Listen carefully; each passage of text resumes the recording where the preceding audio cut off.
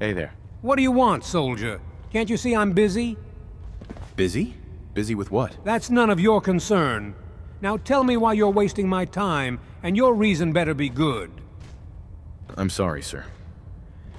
Elder Maxon wanted me to meet you personally. He's just promoted me to knight, and gave me a list of names to follow up on. You were next on my list, sir. I see. Well, it's good to meet you then. Any friend to Elder Maxon is a friend to me. My name is Augustus Autumn, but you will address me as Field Marshal. Is that understood? Field Marshal? I didn't know the Brotherhood had Field Marshals. Isn't the Brotherhood the continuation of the American military? Yes, it is. The Brotherhood of Steel is the embodiment of the United States military, but the United States itself is long gone. Therefore, the Elder of the Brotherhood has the right to create whatever ranks he so desires, or take them away. He is essentially the President, and as such, he has designated me to be the Brotherhood's Field Marshal, a title I've done my best to live up to with honor. As Field Marshal, I serve as the operational commander of the Brotherhood's ground forces. Nothing happens in this army without my approval. On top of that, I also serve as Elder Maxon's personal advisor. Most official decisions he makes are made with my direct involvement. He has my absolute loyalty and respect, and he better have yours too. There is no finer man to serve as America's leader than Elder Maxon. Certainly, Field Marshal. Good. Now I need to visit our forces across the Commonwealth. Make sure they're complying with regulation and are in top shape for fighting. Since Elder Maxon trusts you, I'd like you to serve as my personal bodyguard. Grab your things and come with me. You want me to be your bodyguard? Shouldn't you already have one? I don't see how that's any of your concern, but no. Star Paladin Cross is Chief of Security for our Army's leadership. However, she serves the Elder first, and everyone else second, and I need someone I can trust to protect me in the field. That said, will you do it? Yes, sir. I'm all ready to go. Perfect. We move out immediately.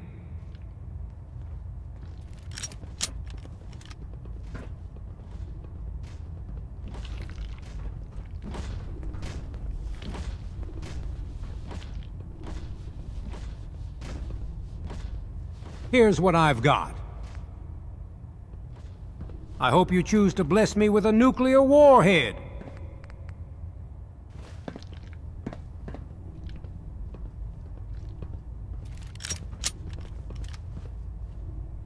I hope you choose to bless me with a nuclear warhead.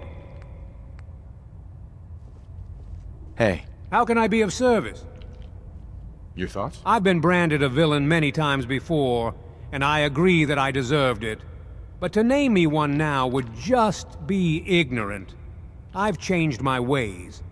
Your thoughts? Never doubt Elder Maxon's ability to lead us to victory. He's done it before, and he will do it again. The Institute can count on it. Your thoughts? I've been branded a villain. What? Your thoughts? If my sources are correct, what's left of the Enclave has found its way here to the Commonwealth. You should find and eradicate them immediately.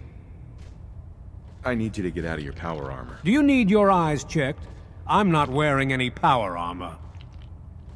It's time for you to head home. Understood. I'll be at the airport should you need me again. Hey there. Ad Victoriam, my friend. Do you have further need of my services? Tell me about yourself. What's your story? As you well know, I serve as Field Marshal to the Brotherhood of Steel, and therefore am its operational commander. That alone should be enough. Though, I guess it wouldn't hurt to tell you more about who I am. God knows I've been suppressing the past for long enough anyways. Very well then.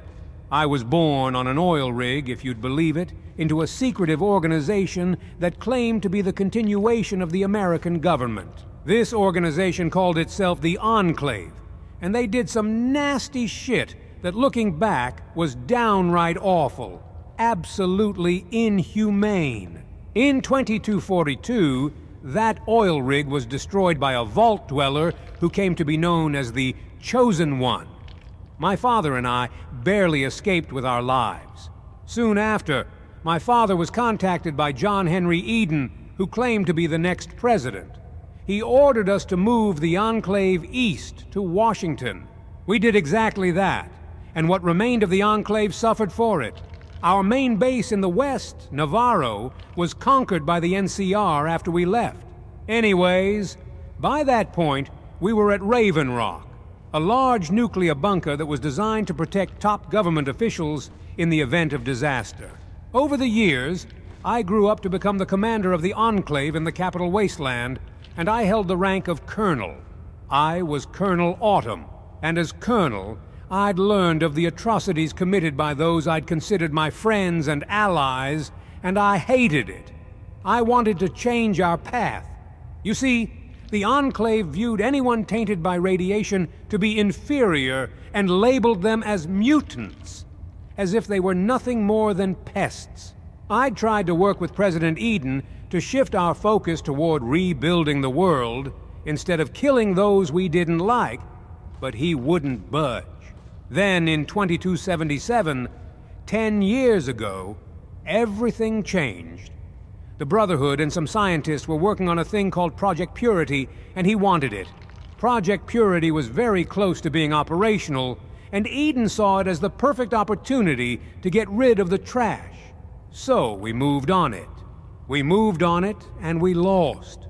You see, the Brotherhood had the help of a Vault Dweller, and just like before, the Vault Dweller decimated the Enclave. He, and he alone, destroyed Raven Rock after I took him prisoner. He led the charge against Project Purity, and he took me prisoner in return for it. He killed President Eden. He rained hellfire down on our mobile crawler at Adams Air Base. And he seized or blew up everything the Enclave held dear. That Vault Dweller, the Lone Wanderer, became the Brotherhood's first ever field marshal. He became a legend to the people of the Capital Wasteland. And once he was done wiping the Enclave off the map and shredding its entire existence, he gave me a choice. I could either be executed where I stood and tossed aside, or I could join the Brotherhood and try to make amends for the Enclave's atrocities. Obviously, I chose the latter. I hated what the Enclave became, and I abandoned it to its grave. I know I made the right choice in doing so. Anyways, the Lone Wanderer disappeared as fast as he had shown up. Nobody knows what happened to him. But after everything I did, he saved my life. I was stripped of my title as Colonel, and I was forced to learn everything about the Brotherhood, its history, its rules, its structure. Everything. After years of proving myself to the Brotherhood, I was promoted to Field Marshal by Elder Maxson. He showed me I belong here, and he has my loyalty. Now, I know that was a lot, but I've done everything I could to clear my name and make up for past mistakes. I know I've gained Maxson's respect. So, are you satisfied? I just gave you my entire life story, and now I just want to move on from it. You need to respect that. So, let's go. I'd like to travel together some more. Now, that's just what I wanted to hear.